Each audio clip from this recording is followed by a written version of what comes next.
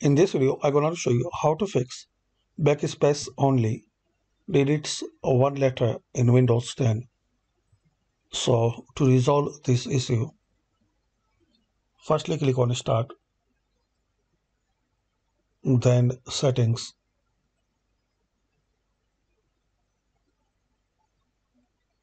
In here click on Ease of Access.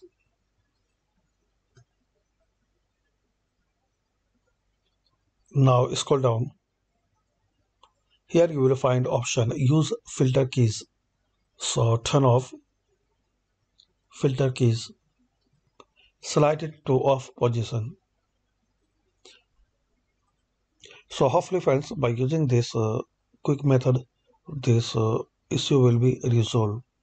Just you need to firstly click on Start, then Settings and Ease of Access.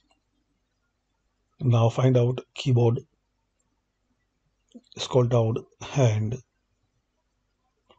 turn off Use Filter Keys. So you need to turn off. Thanks for watching. Please comment this video help you or not.